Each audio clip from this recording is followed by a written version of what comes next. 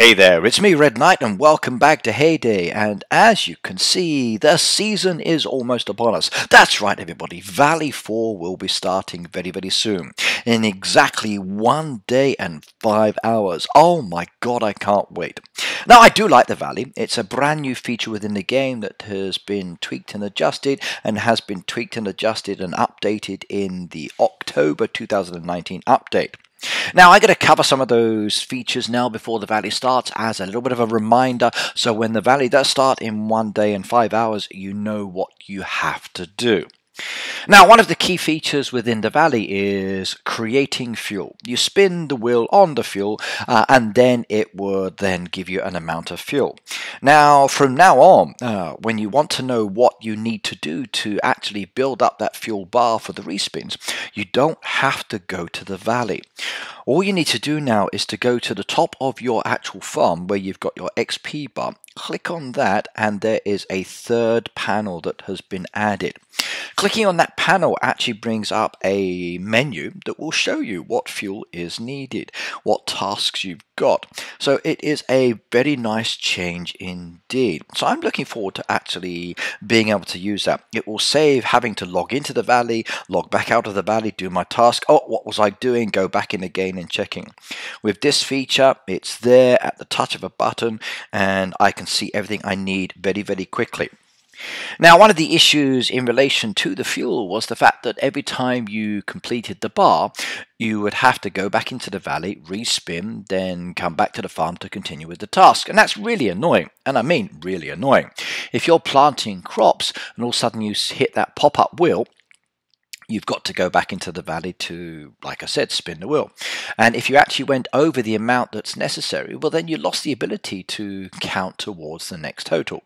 That has been changed. So like you saw in Camilla's video and in my one that I posted previously, it carries over. So from now on, if you do miss a respin, don't worry. You can just keep going planting those crops.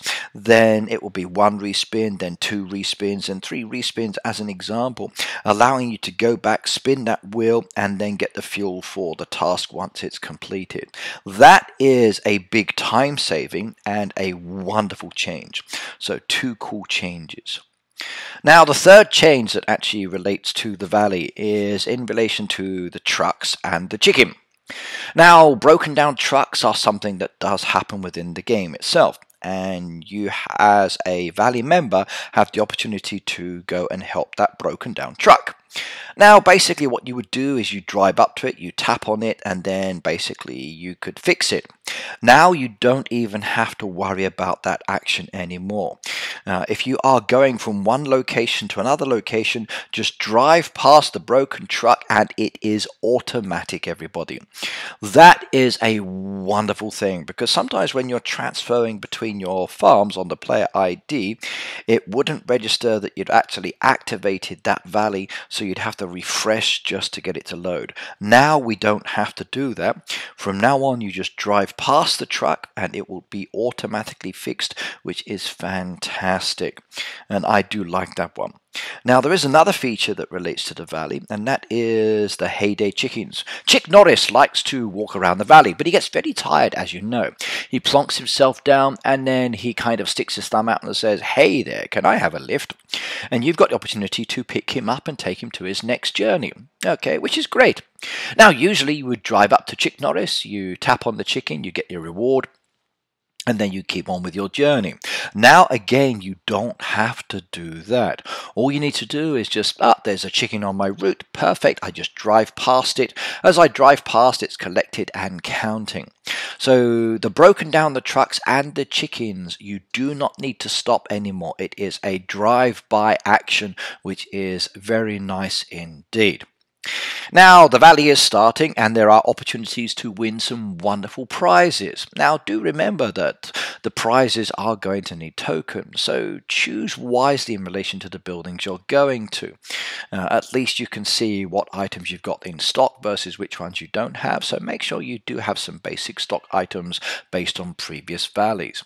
This valley map is going to be very different, and I do hope you like it. Now, there is a main prize for the valley, and the prizes so far have been very, very nice indeed. We've got a beautiful car, there's a beautiful train, and also a beautiful gondola as well. Now, for the next time, we're going to get a brand new additional decoration to go with this one. And if you look at the screen now, you can see it. Doesn't that look gorgeous? A beautiful plane, everybody. I like this kind of design range that the Heyday team is doing. We're getting transportation style decoration, and it does look pretty sweet. I do like the color coding of it and the actual way it looks. I wonder, after season 4 is over, what will season 5's decoration be? Will they continue with the vehicular decoration, maybe a bicycle or even a motorbike? You'll just have to wait and see. Now, the valley itself is good fun. I like it. My friend BR and I do subscribe to his channel, by the way, if you would like to. We often race each other around the valley using 99 fuel, see who gets the most tokens. Why not create your own little mini ideas and games? And please do tell the Heyday team. I've actually passed over a few of my own ideas and suggestive changes as well. One I actually suggested was a hunt style activity where you have to find one building on the whole map that would give a special reward or certain amount of tokens.